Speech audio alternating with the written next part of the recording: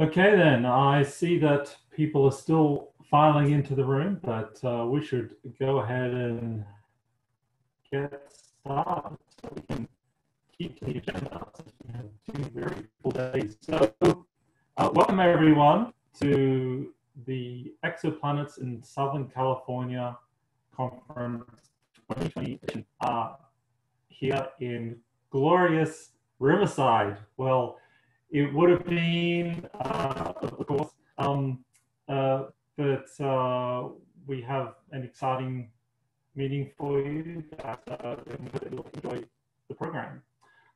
So just to introduce myself, I'm Kane. I'm chair of the local organizing committee, and in terms of my research, I've been studying exoplanets for more than 25 years, and I also I use all different kinds of detection methods. I study hydrohabitability, habitable zones, and Venus as a planet and as an exoplanet analog. So I'm sure most of you are aware of the exciting result that was released this morning, and I've been thinking a lot about that over the past couple of weeks. So if you have any questions about that, I guess you can ask me in the ExSoCal lounge. So back in June of 2019, I was asked if we could host ExSoCal at UCR for 2019, which is always in September. And I said, no chance. We just don't have time to get everything ready. And I wanted time to, water the grass against people for everybody being here. So I said, no, when we won't do it in 2019, but we will do it in 2020 because that'll give us lots of time to prepare. But there's the pandemic right now, everything's on fire, so it's probably all the best that we're doing this virtually. But hopefully in the future year, we will actually be able to welcome you to UC Riverside. So just a couple words about logistics. As I mentioned, we have a pre-packed program for 2 days, which you can find on the conference website. And the way in which we have set this up is that you should have received an invitation to a Slack workspace. Yes. Sorry, would people mind, it seems like we're having like a bandwidth problem maybe, so would people mind to turn off their video? Maybe that would help with the, because your voice is kind of crackling, Stephen. And we'll see if that makes it any better. Thank you. Sure, okay. Okay, thanks, Colby. So that's one of the things I was going to mention about logistics, actually, which is that Colby, who you just heard, is the god of this Zoom room. He's going to be managing a lot of things to do with running the Zoom room. So if you have any issues, then Colby is the person to reach out to. But in terms of reaching out to people, we have the Slack workspace.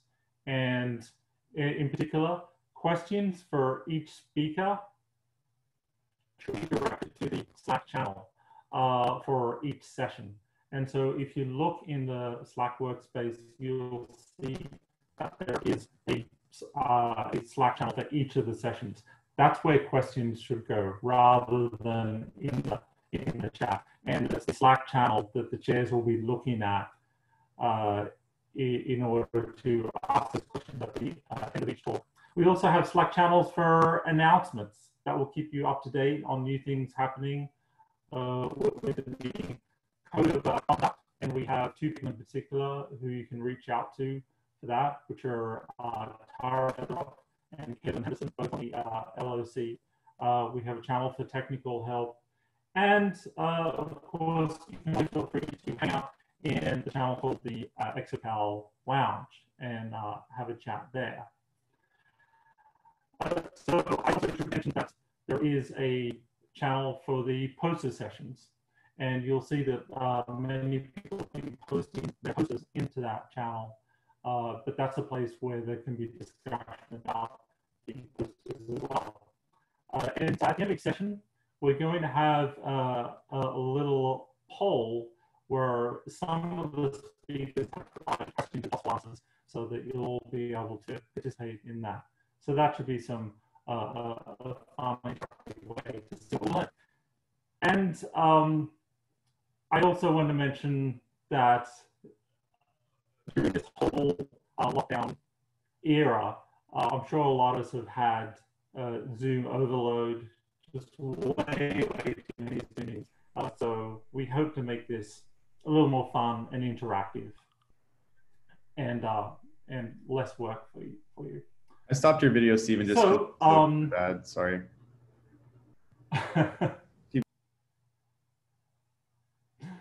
No problem. So we also have on the agenda, you'll see something called story time, and that's a place where we've selected a very diverse group of people to just talk about their experiences during the whole lockdown and how it's impacted them and their work. And as I said, it is very diverse, a range of different people with different experiences. Some of them have babies, some of them have toddlers, some of them have no children. I'm kind of at one end of that spectrum because I guess I'm the oldest of the people who are going to be doing this story time. And I have two teenage daughters, 14 and 17. And so what I wanted to tell you about my experience during this whole lockdown is the issue of mental health, which I think is something which is generally left largely unaddressed in academia as a whole. It's something that I'm very passionate about dealing with, that sort of thing. But by far, the biggest challenge that I've had has been as a parent of two teenage daughters and dealing with their mental health. That's been the number one thing which has affected me. To give you an idea of how seriously my daughters have taken this whole pandemic. At the very beginning of the pandemic, I'm sure many of you are aware that many teenagers were making jokes about boomers and saying, okay, boomer, and all that sort of thing. And so when the pandemic started to happen, they were calling it the boomer virus because of the disproportionate way in which it affected older people. So that should tell you everything you need to know about how seriously they were taking it. They only really started to take it very seriously was when the lockdown happened. And the reason that they took it seriously is because they could no longer see their friends. And I underestimated how important and complex the social structure of my teenage daughters was and how that was going to impact them. And it impacted them a lot. It seemed almost daily they would ask me in no uncertain terms to go see their friends. I would explain to them again why they could not, and their response after that would be, yeah, but I want to go see my friends, you know. And this really started to take a toll on them, and it has become more or less a daily task to make sure that they're still doing okay. Now that they're going back to school with online school, I'm sure we all remember going back to school, high school, after the end of the summer. The only good thing about that was seeing your friends again, and that's been taken away. So that's really been the tough experience that I've found through this. But we do feel like the end is in sight now. We're already in September. We're hearing increasingly good news about vaccines being developed. I talk to my daughters frequently about that because it's very, very important that they have hope that there is an end to this. That's been critically important to talk about the positive work that's been happening. And the good time The good thing about it is that I've been able to spend a lot more time with my daughters, which I wouldn't otherwise have.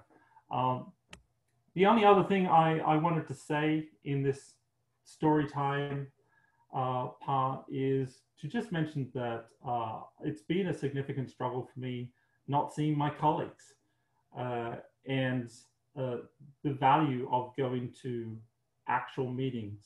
A lot of people talk about, well, we're missing out on the networking, and we're trying to mitigate that as best we can in the virtual world. But I feel very strongly that the value of in-person meetings, it's not just about putting faces to names, but also putting personalities to names and putting memories to names. Remembering that time when you were with colleagues in an exotic city and you got lost trying to find a restaurant. Those kinds of stories are not happening at the moment. And those experiences that I've had that are very important to me, and I really think that they build a more collegial community. I'm noticing an increasing amount of toxicity in social media during this period, and I think that's partly because we're not spending time with each other in person. And so I'm really, really looking forward to getting back to in-person meetings and helping the collaborative experience all over again. So all of this to say that I can't wait to see you all again. I really can't. And I hope that this next 2 days will be a really great experience for all of you in seeing the collaborative work that's going on in Southern California and all the great exoplanet work that's been undertaken here.